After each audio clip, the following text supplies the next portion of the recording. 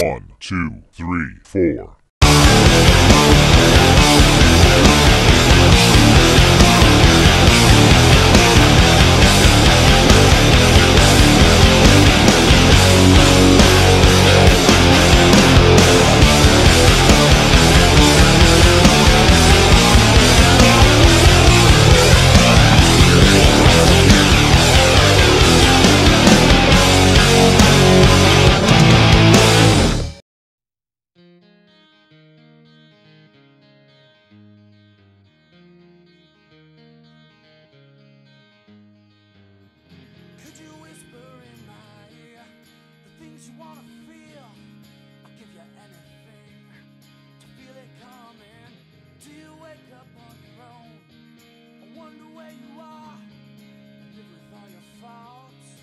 This is Mike Malinin, the drummer for Buffalo, New York's the Goo Goo Dolls from 1994 to 2013.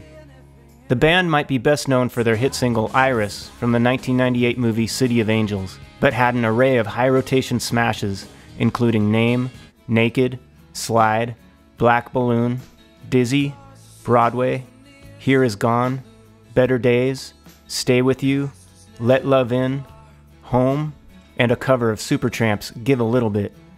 They even did a rocked-up cover of the classic Take Me Out to the Ballgame.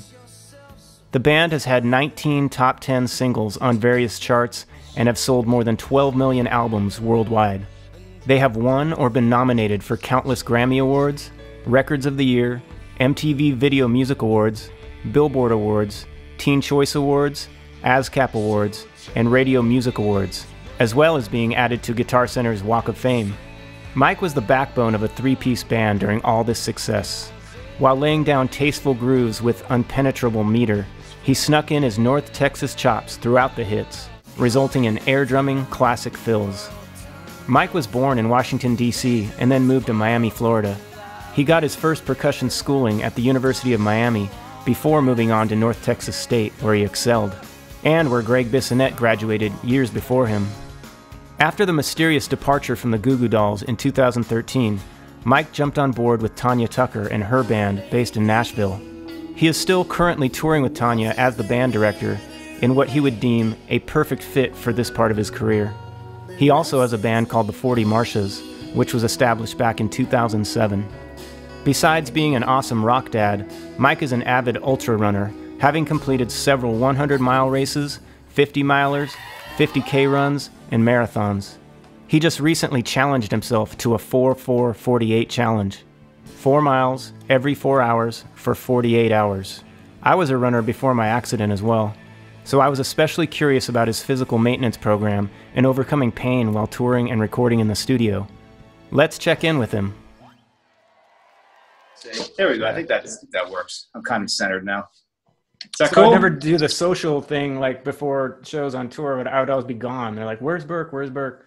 Right. And I was just running basically, like random towns. You know, I would run around a Walmart parking lot. I would run alongside railroad tracks in Arizona. It like didn't matter. I just needed to get out. And yeah, I think that's cool. I miss those endorphins. Like you get really creative. I bet. You know, while you're running. It definitely keeps you sane. I mean, I've done it for years. So, but now that I'm quarantined, you know, it's got nothing else to do. So yeah, I'm doing this 4-4-48 challenge right now as I started today. So I'm a quarter of the way through, which is it's pretty cool so far. I'd never heard about one, but I discovered it 2 weeks ago. It's like the new trend now. You're supposed to get a ton of miles in without really stressing your body because you never run more than 4 miles. Yeah. We'll see what I feel like at 4 in the morning. I got to run at midnight and then 4 in the morning and then 8 in the morning. So. You should see what happens. Ben Gibbard from Death Cab for Cutie. He's like an ultra runner now. Yeah. I've run with Ben a bunch of times. Oh, okay, cool. Yeah. So how have you been in Nashville the whole time? No, I've been here about 6 years. Okay, yeah. I have a good buddy from the old days who lives out there. I'm not sure which town, but just outside of Nashville, and he makes bass pickups. I think Gnarly Bass is his thing on Facebook. There's so many companies here. Yeah, I can't keep track. I've never stayed there for a long period of time. I've always been just passing through, but in August, I'm endorsed by Mapex, and there was an artist summit there. And everybody was Mapex.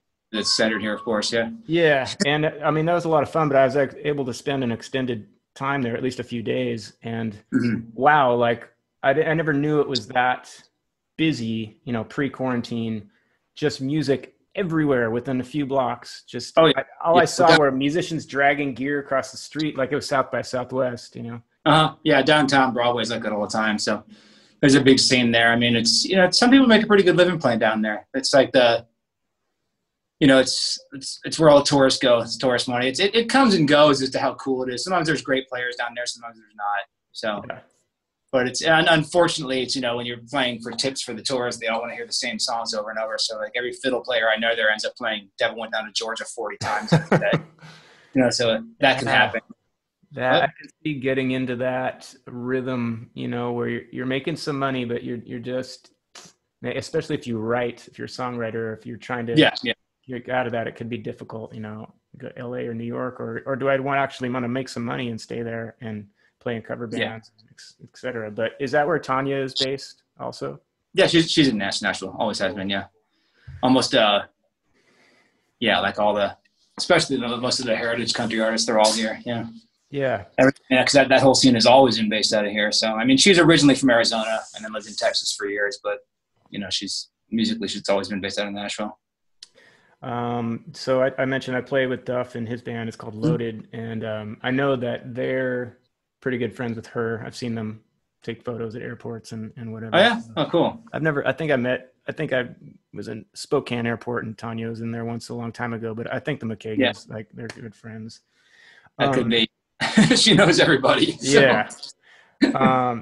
Just a little background. So, you know, I've been playing forever. I was touring around in the 90s when you were exploding, and that's when I you know, heard you on the radio. And so last year I was playing with Roger Fisher from Heart. He was trying to get this band together to go out and tour and do all the Heart stuff. It's, you know, because there was, in this area in Seattle, there's like 17 Heart cover bands, you know.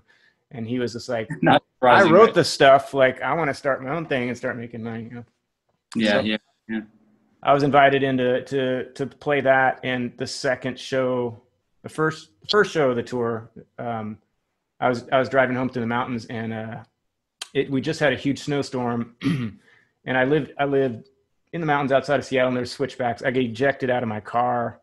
And ended up breaking ribs and had spine surgery, and my ear was hanging off. Blah, blah, blah. So it's like my whole career came to a whole. I was paralyzed for 48 hours. Blah blah. Wow. So this last year, I've been making my way back, and I'd say I'm like 75-80% drummy back, or at least where my ego was.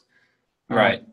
I'm able to teach. I have a little school. I'm able to play, but I'm still working on like little things, like especially quickness and power and stuff like that. So I was like, outside of to deflect the self-pity, what if I talk to my drum heroes who inspired me in the first place to play, and they can share some positive things, maybe that's stories. And then my first 4 requests of why I wanted to play drums in the first place, they all said yes. And so I'm like, I got to make something legitimate now. Like, they want to be involved, like Martin, Alan White. Right. And then, next week is Sheila E. I can't believe that one. But cool. Drummers are pretty accessible, especially these days. So. Yeah, but you or drummers who have a sound, like I just interviewed Kelly from Failure, another they exploded in the 90s, and you definitely have a sound. Like I know you went to school and you were way past Greg Bissonette. He went to North Texas also. Yeah, he went before me, but he was still floating around. I definitely met him. I didn't know him well, but I definitely met him. But by the time I saw him there, he was already playing with David Lee Roth. In the 86, 87, something like that. Yeah. So, but he was still floating around. He'd been teaching right before then. But I think Greg is 4 or 5 years older than me. So I really didn't get to know him until I moved out to LA. And then, hung out with him a bit out there, and we talked about North Texas and everything else. But I haven't seen him since I moved to Nashville, so I haven't really stayed in touch with him. So what I noticed about your style, and I was touring around at the same time. You guys were gigantic, and we just got signed to Reprise, and Howie Klein was the president at the time, and he was our A&R guy too. But I would hear these hits, out of the radio. It's like, that's, God, they really know how to write hits. But then when I started paying attention to the drums, it's, I would say your sound is just like rock solid, and then Cool, deceptively tricky, like me at that time, I was just kind of like, I was going from, self-taught guy, and then now I'm signed and I'm touring and I think I'm pro, but when I hear songs that you record, it's like, that is where I need to be is as far as like confidence and chops, and both in studio and live. And then once that band eventually folded, I actually I had a side job with Reprise as doing just whatever. I moved down to LA and I was helping out this guy named Eric Fritchie. And he invited me to Westwood. So we're talking like 98, 99 or something like that to see this private. It was a private show. I think the movie just came out, and you were in some small place with full strings doing Iris and other hits. But it's like, it was just industry guys. And I'm standing in the front row.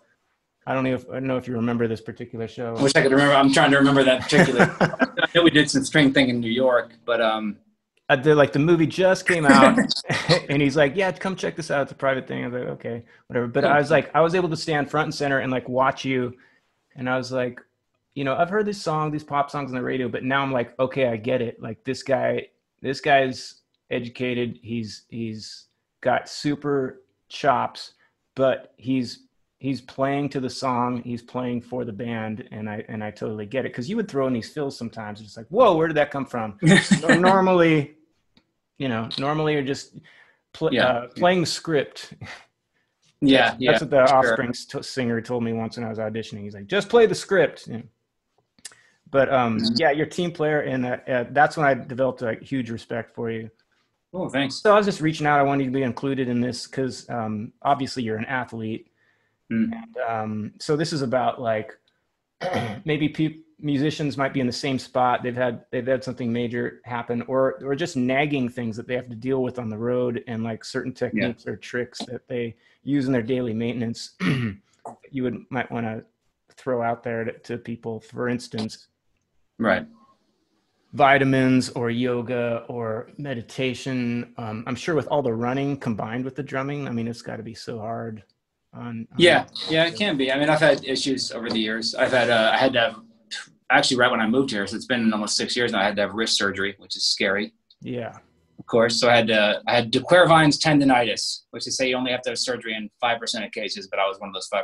So I basically couldn't play at all. So I was between gigs. So luckily when I got it was fortunate because I couldn't play for about 6 months.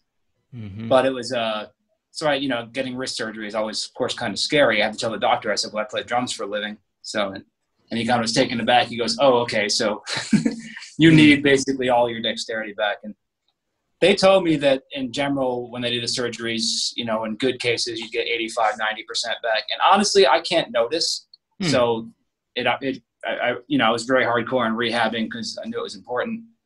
And the only way I can tell I even had anything is if I lift something really heavy, I can kind of feel my wrist if I'm holding it straight. But as far as playing and everything, it's been completely fine ever since the surgery. So that's good. But I do remember rehabbing was kind of funny because they gave you these exercises and I was on them, doing as much as I could. Of course, I wasn't gonna take it lightly, hoping I could play again.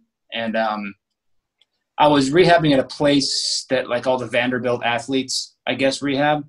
So I thought it was pretty funny because these guys are doing weights and on these treadmills and doing their, football players doing their rehab. And I'm sitting at a table, like doing these hand exercises like this. Yeah. Surrounded by all these guys doing all this serious equipment. I thought it was kind of odd, but it worked wonders. But I think they call that occupational therapy. Yeah. In the hospital, where I had these clips for laundry, and I had to, because I couldn't move. I was paralyzed for like 48 hours. I was trying to clip these things to a line, Yeah. Wow. Occupational. But I did get a drum set delivered to the hospital. What's that? How long have you been rehabbing now? I got out of the hospital about a year exactly from now. And I actually played a show 2 weeks after I got out, and that was a huge mistake. Yeah.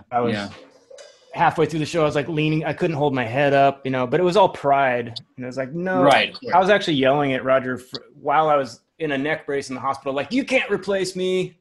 I didn't cancel, you canceled, you know, and like totally no perspective. But yeah, so I jumped back in. I jumped back in way too early, and I played another stuff.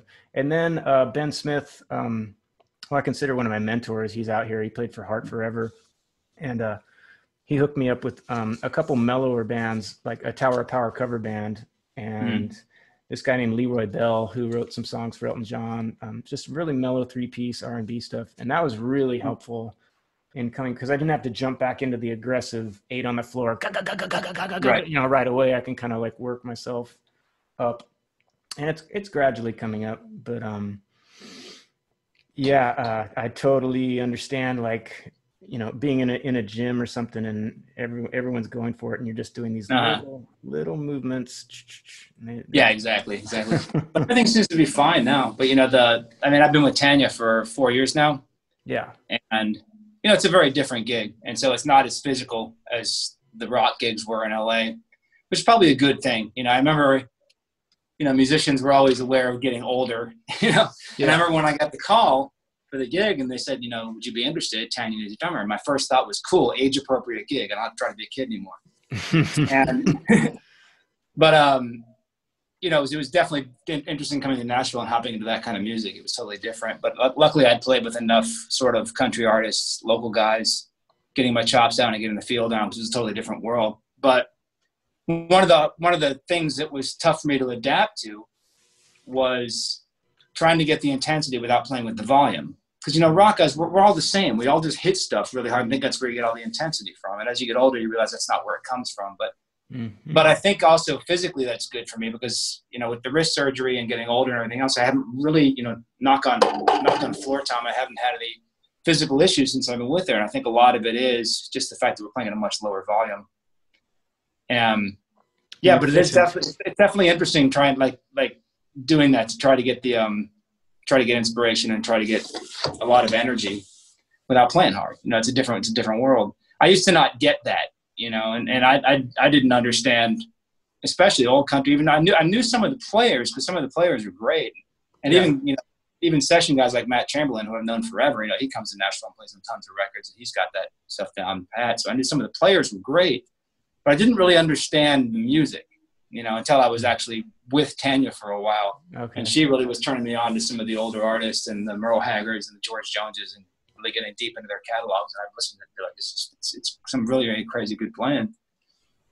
But yeah, I think, again, because, you know, my heroes were growing up were Keith Moon and John Bonham and hard hitters, you know. So it was different. So when you see guys really sitting back and just shuffling quietly, I didn't get that when I was younger. You know, I didn't get the skill that it took, and just how good those guys were. Yeah, so not only are you learning curve here, it's cool. Yeah. Inspired when you're young to play this rock stuff, because it's just so fun. Then you go out. When you get signed, you go out. You have some stuff on the radio, and you're touring with kind of like signed bands or whatever, and you're watching other drummers. And subconsciously, you're competing, you know, like in the late 90s, early 2000s, the bands I were in, you know, there's festivals, and it's just like, oh, I thought we were the only ones who sounded like that, you know. And then you get like 20 bands where the singer's screaming and tying the microphone cord around his neck and jumping into the drum kit. And it's like, everyone's doing this, you know, and you just gotta go. There's no dynamics whatsoever. You're just competing. And, you know, maybe that's how I felt about the Warped Tour after a while. It just seemed like a lot of those, and some of those bands are great, but it just seemed like it was just started to get really one-dimensional really quickly, you know, bummed me out. But I think that's kind of that's been a problem in music for years now. You know? Yeah. A lot of that's mixing and radio, and you know the whole game. So, I mean, it seems like for years, at least in the late 90s, radio stations wanted everything to be one-dimensional so that the meters would stay up, so that the radio station would be loud. You know? So bands started to follow suit. Yeah. So I do teach. I have a little school here called Loud House, and it's boys and girls from like 6 to 17. And I developed this thing called a drummer's tool belt, to where if they were going to be serious about it, to have these certain things in place where they can walk into any room and be able to provide, if someone said, hey, like 16th notes, triplets, shuffle versus straight. Like here's Smells Like Teen Spirit straight. Here's Smells Like Teen Spirit as a shuffle. The Bo Diddley beat. I call it Naughty Boy, which is right, and Grasshopper. Things that you hear in pop songs all the time, Right. And Yeah. I was wondering, like, what besides those, what would you inject into that as like the very basis of little people who actually love music so much they might want to do that, play drums as a living. What else? Oh gosh, just like I mean, I always say, just start playing with songs. Yeah. I mean, it's the 40-year-old rule still is in play. Just play along to Back in Black. You can't do wrong with that. That's what Greg Bissonette said. He said, Did he say the same record? Did you forget about this one? Yeah. And it's like, no, yeah, that and Four on the Floor, of course. Well, the reason I think, and everybody, it's funny, because when I was a kid, I always remember this. And when I was a kid, the two big rock records that came out right around the same time, I think within 6 months of each other, were AC/DC Back in Black and Rush Moving Pictures. And when I was a kid, I was just, of course, totally into Neil Peart and totally into Rush and didn't understand that it's absolutely phenomenal drumming on both records. I didn't understand that until years later. Right. And then you go back as an adult, you listen to Back in Black and just how solid Phil Rudd plays. And yeah, the parts themselves are simple, but they're so perfectly executed for the songs. And just that is one of the most confidently played records of all time. That's why I think, you can't do wrong playing along to those songs, because the kids can play the parts. They're easy, but you can't sound like that. Yeah. Because it's phenomenal. And that's something I think a lot of younger kids miss. I mean, obviously, Rush is great, but you're drawn to that because, it's technical. It's much more technical. So you learn those kind of parts, but you're not gonna end up being in a band like Rush. Most likely, you're probably more likely as a professional going to end up playing a lot more songs that are straightforward rock songs like AC/DC. Yeah. So it's probably more important to get comfortable playing that kind of stuff than it is learning how to play Limelight. Even though they both have their places. But as far as the working musician goes, you're gonna fall back on your AC/DC a lot more than you're gonna fall back on your Rush. And so I think that's key with a lot of kids. I know, when I've taught before, kids have come over and been like, teach me how to play that Slipknot beat. I'm like, no, I can't teach you how to play that Slipknot beat. You've got to learn some stuff before you can play like that. Yeah. But at the same time, it's like, get solid get really, really solid before you go there. Yeah. I had I always thought of, when I was like a freshman in high school or something, when I started to, I was going to ask you this question too. When I started putting in a lot of time by myself, I grew up on the beach in Orange County, California, but I didn't surf and I didn't skate. So you were left to do nothing. I saw some dude who eventually turned out to be a professional magician at the in Hollywood, but at the time I saw him play Wipeout during lunch, with his band. And I was like, and I saw the way the people reacted. I was like, oh my God, like I was buzzing for days. So, went to the swap meet, bought some drums or whatever, and I spent a lot of time just rocking, listening to stuff, listening to vinyl, memorizing the skips in the vinyl as fills and stuff like that. And then at the time I had a couple other friends who played drums. And when I came back that summer, they're like, oh my God, I want to quit. Like, what happened to you? And it's just because they had other interests, this is all I wanted to do. And I lived near Disneyland. Right. I go to Disneyland all the time. I actually remember going to Disneyland and watching Josh Freeze when he all right. Yeah, Josh is awesome. I would just sit behind the Tomorrowland Terrace, the thing that popped up, and I'd be there for hours, all my friends would be walking and doing their rides and stuff like that. But was there a time back in your youth where you put a lot of the time in and maybe you had musicians friends and they were like, wow, you've jumped to another level? Oh yeah. Yeah, absolutely. I mean, that's all I did. I'd say from about 8th grade on, that's pretty much all I did. My dad had this little room off to the side of the house, and luckily it was kind of his study, and it was this small little room, but there was a laundry room between the kitchen and the study. So there was this empty space. So luckily it was far enough away that I could practice drums there. And I would just play all the time, you know. And a lot of it was anybody my age did the same thing. We just learned moving pictures, you know. Yeah. Down that, and did a lot of that stuff. But so, yeah, and I think it was, I'd say about a junior year in high school where I felt like I made a leap. And that's kind of when I decided I was going to try to pursue it professionally.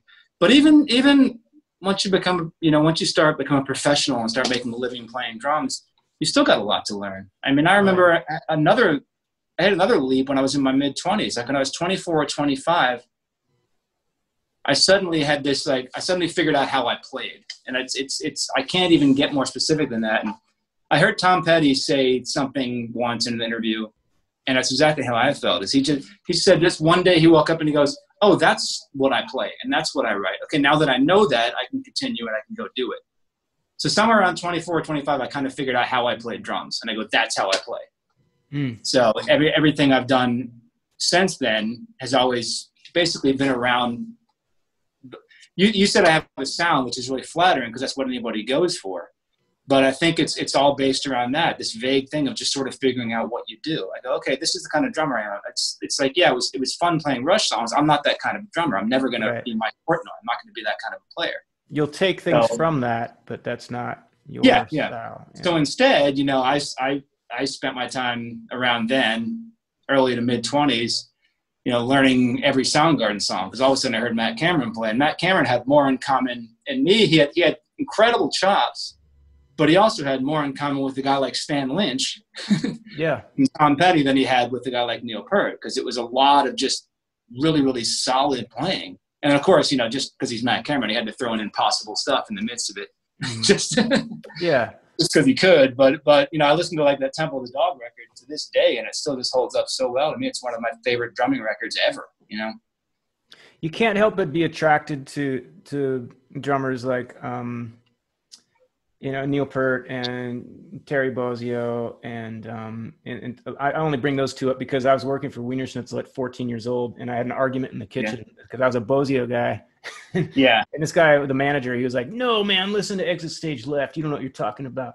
So we like swapped stuff, and I came back the next day. I was like, "Wow, you opened up a new portal for me." You know? Yeah. And I also thought of AC/DC as just keg parties, like because I played football too. It's like, we're gonna go.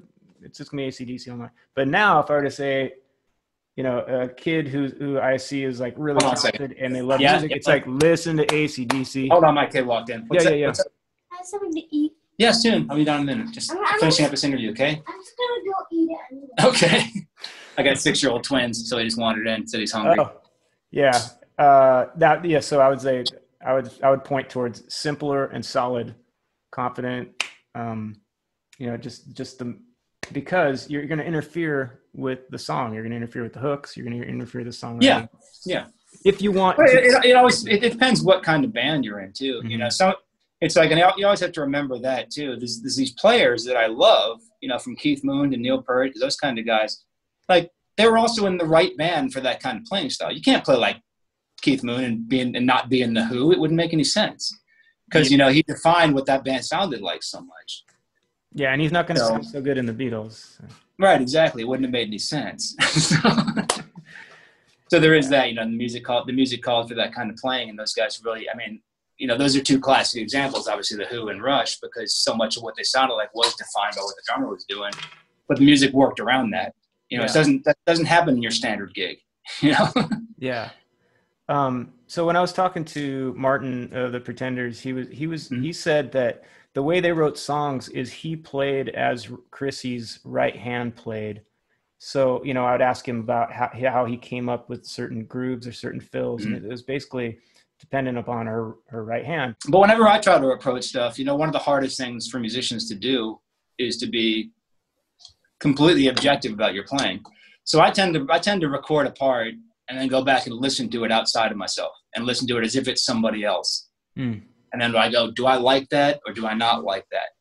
So you can't always tell when you're tracking it. And then when you listen back to it, don't try to listen to the quality of what you just recorded. Listen to what it sounds like to you as a listener, not as a player. Yeah. So I approach songs that way. Probably more like a guitar player does than a lot of drummers do. And I think that tends to be a problem with drummers is are worried about their part so much instead of making sure that it's working in the song. Yes. You know, it's cool. It's like I say, it would be cool to go back and listen out of my own space. Be like, okay, I'm just going to forget what I played and listen to it as a listener, not as the guy who just played it.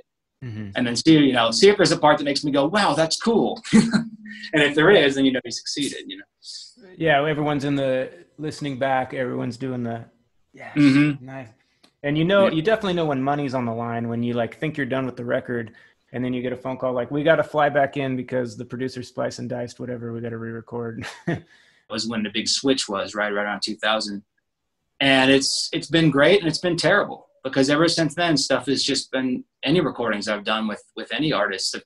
These engineers will just splice stuff without telling you. And I don't care how seamlessly you can splice stuff. The more you do that, the more energy gets taken out of the track. Yeah, I might not be able to tell where the edits are, but if you're editing together 7 different takes, there's no energy left. And that's been a problem with music ever since. It drives me insane. I can hear it because when I listen to back, I'll leave the producer unnamed, but a big, very, very close to you. Mm-hmm. He had a guy named The Wolf. That was his editor, and he was in his little room in his studio in California. And the thing that for non-musician producers is there's a crash that comes on the one sometimes, and they don't take that into consideration coming out of the fill, going into the one. It's like there's a crash that should be there, and all of a sudden there's silence, and it just sounds so weird. Yeah. Sometimes that's just an editing mistake kind of a thing, but I'm not even talking about that. I'm just talking about. I always tell every time I record, I always tell the engineer, I said, look, I'd like to just use one straight take. So if you're going to start editing stuff, tell me so I'm there. Right. And they usually just do it when you're not there, when they're mixing, and then you hear that energy loss, and it's always been a problem. Yeah. And it's just a drag. They shouldn't do that. Love it. How do I direct? Are you doing Zoom lessons? I'm not right now. I should probably start, but I haven't really been doing many lessons at all. I was teaching a bit in my house last year. Yeah. But it's to be quite honest, I've been, just mentally haven't really been inspired. This whole thing's so frustrating. I know I talk to a lot of musicians who are the same way. It's like I should be up here playing drums every day, but I'm not. Yep. So a couple of people that have inquired about lessons, I've sort of have just said I'm not really interested in doing it right now. I think that'll change soon. This is becoming a long enough situation that it's time to, teaching sometimes is great for me because it piques my own interest up a bit. Yeah. So it's something I should start doing, Zoom lessons. I'll probably start doing that really, really soon. Do you feel all the running that you've done is strengthened? I mean, you say you're not drumming as much, but have you ever come into conflict with the soreness or any kind of running stuff when it came to shows? Or do you think it's actually helping when you? When it was injury related occasionally. I had plantar fasciitis for a couple of years, and it's always questionable as to whether it was caused by running or from hitting my bass drum too hard, probably a combination of both. And so it was nagged for 2 years. I had this 2-year injury of getting cortisone shots in my foot, of getting MRIs and everything. And it slowly started to go away once the tour ended. So it was obviously a combination. So I wasn't even really running. I was still just playing. And because I was playing, didn't go away. So I spent almost 2 years not running at one point. Mm-hmm. So, but I mean, in general, running's been great for touring because it keeps you in shape. So you can make it through shows. And I think as you get older, it gets more and more important. Yes. Stretching.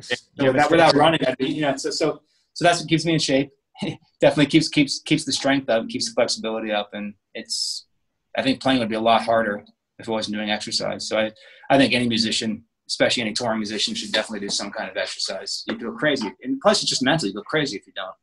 You don't have to go, you're talking about Ben. I remember me and Ben went for like a 35-mile run in the forest one day out in Los Angeles, which was before I left.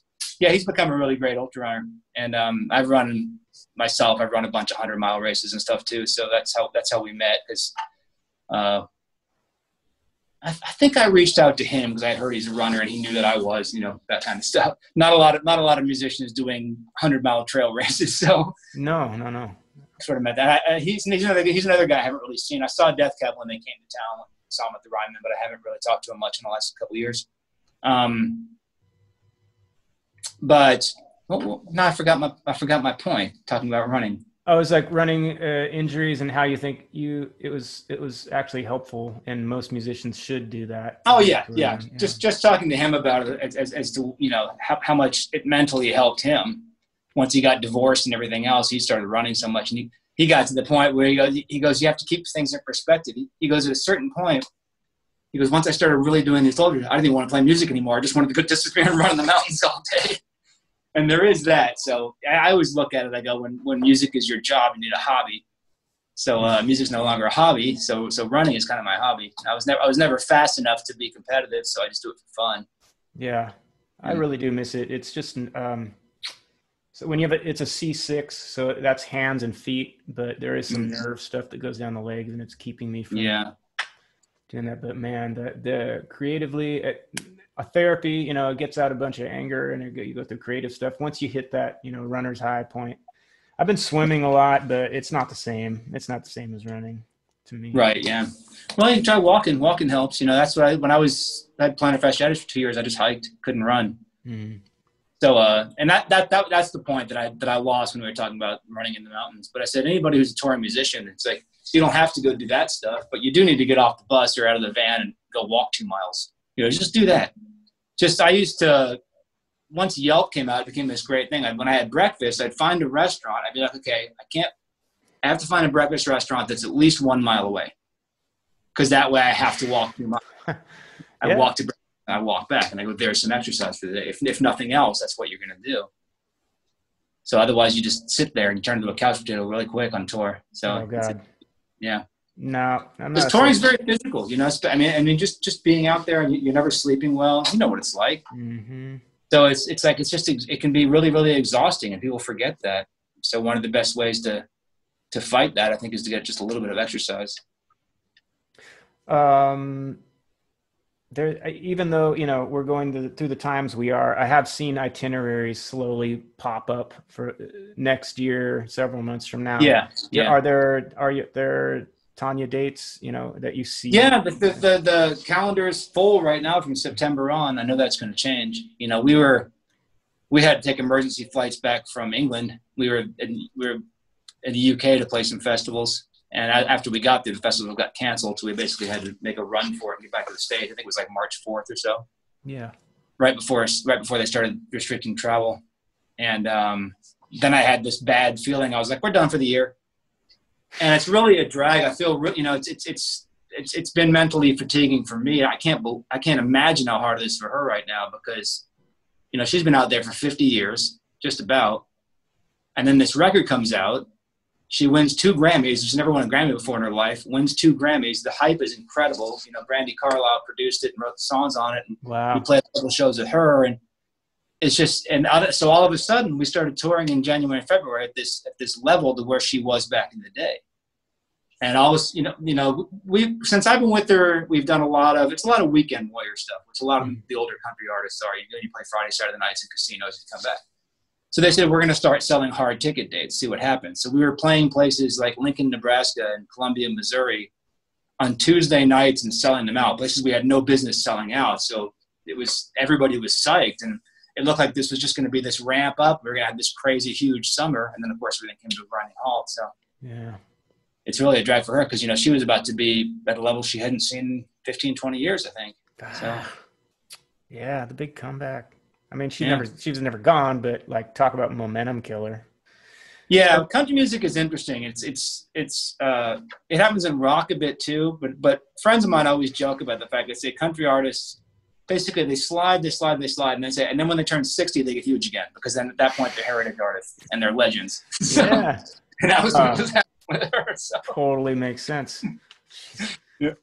So just point everyone towards the website for those dates and further info? Yeah. If you just go to Tanya's website, all those dates are on there. Hopefully some of them will happen. I know in September we were scheduled to play the Pilgrimage Festival, which is a drag because it's like 3 miles from my house. I was just going to ride my bike there and play a gig. And I doubt that's going to happen. I'm sure that'll be canceled. So we'll see. I mean, You know, it's very frustrating. I know it's frustrating for a lot of people, but Tennessee it's interesting being in Nashville because obviously there's more of a concentration of professional musicians here than probably anywhere in the world. I mean, there's definitely more here than the world. LA was music, but this is seriously like everybody I know plays music for a living. That's what I noticed. Everybody's in the same spot. Yeah, everybody's really like if you can play, you can get work there. It's what it seems like. What's that? Just the networking there, because it's so concentrated. Like if you can play, if you got some chops, you can get work. You can work in Nashville. Yeah, Nashville's like everywhere else. It's starting to get a little oversaturated. Mm. So I mean, I meet people all the time who are like, "I just moved here 3 weeks ago. How do I get a gig?" And I go, "Well, I don't know what to tell you. There's, you know, it's. I mean, it's like anywhere else. Yes, there's a lot of gigs here, but there are also a lot of musicians here, and the talent level here is ridiculous.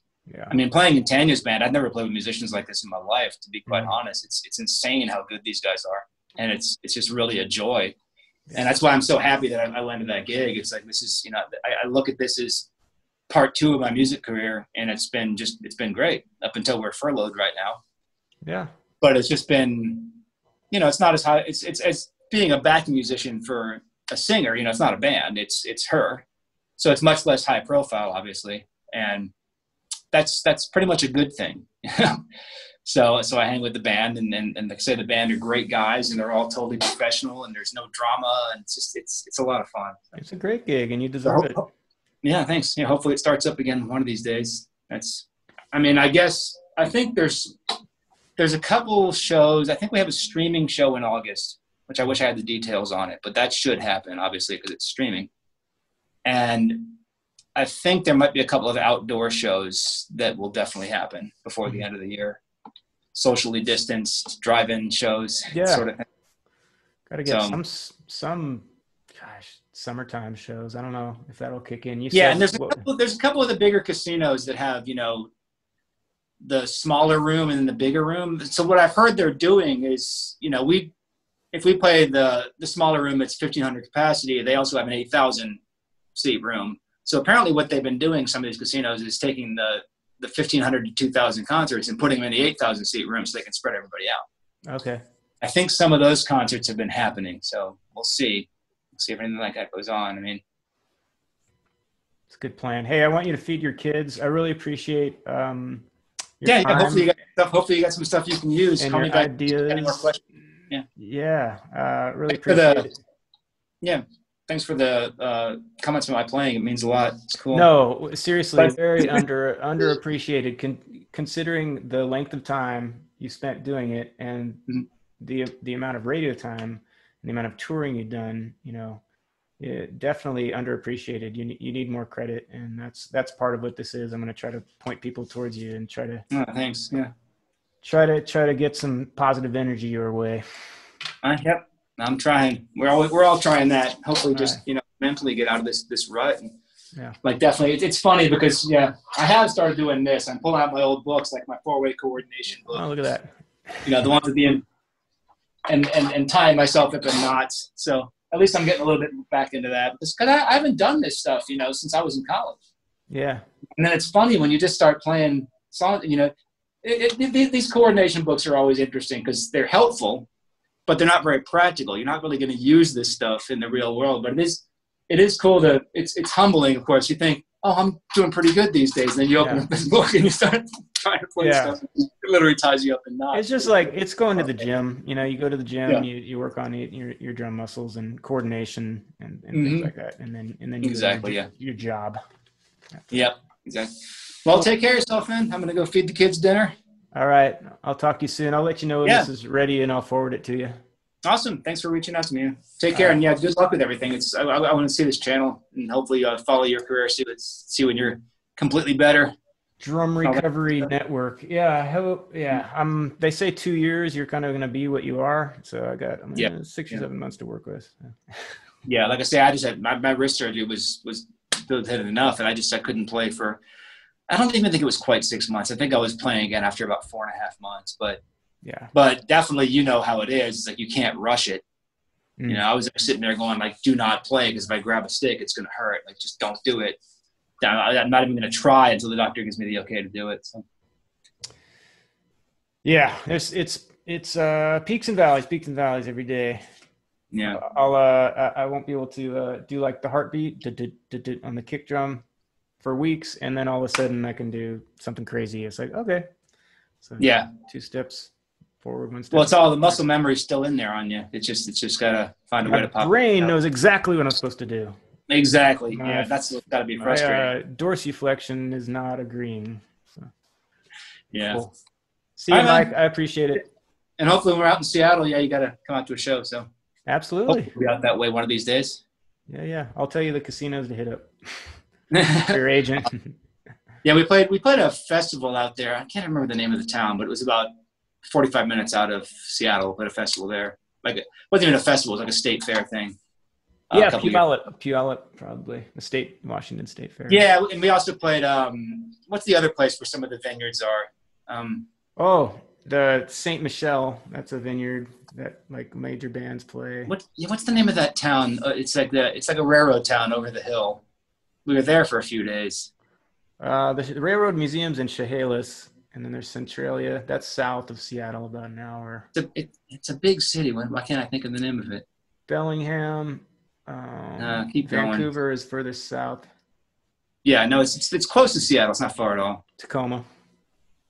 Not Olympia. No, not that close. Over the hill. I-5. It's near Puyallup. But what is it? It's like right over the hill, and there's vineyards there and stuff. But it also, I think it's also kind of a rundown like methy town as well. Yeah. There's that area. There's plenty of those. Yeah, just like there was in Southern California. It's like Barstow or something. Yeah. Yeah. Oh well, I'll look at the name of the city and then I'll text it to you. Okay. See ya.